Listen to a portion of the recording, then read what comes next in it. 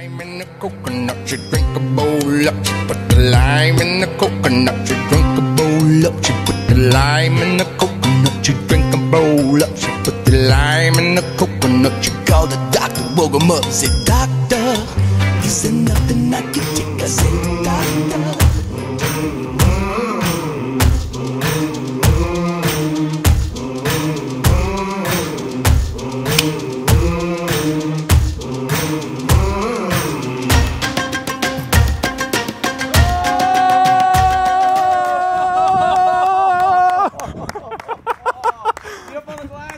Yeah.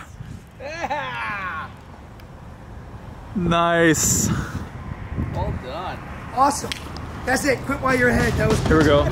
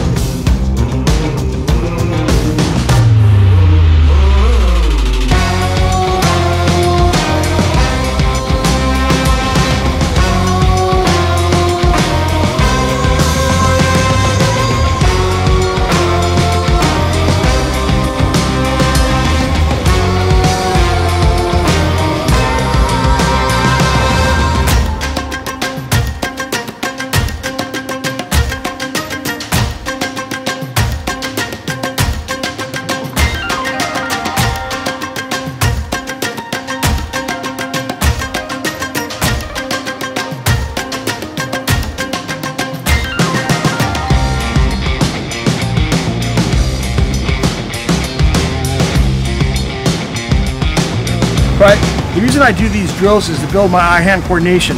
Your ability to hit something in motion with your point is super important for a sword fighter. So this is just to demonstrate that if you practice, you can develop pretty good eye-hand coordination and hit small targets in the air moving. So this is something you can practice at home. It's pretty inexpensive, but it is dangerous. Here's the problem. Whenever you see me drawing from a scabbard, I'm on 120% red alert. It's very easy to pull this sword right through the scabbard and cut the crap out of yourself. Lots of people, they hold the scabbard up here at the mouth, especially when they're drawing from their belt or the obi, and they'll cut out like this, and they'll cut right through that scabbard and through this web of their hand right there, clear up to here. Very dangerous. So you need to learn to start out slow. One of the tricks is to pull back. Pull back on this scabbard as I pull out. Then make sure it's all the way out before you start your cut. Don't get in a hurry to cut too soon because you may cut your hand off. Be really careful. This is super dangerous to do, but very useful. In an emergency, I can go from here to my cut in just a fraction of a second.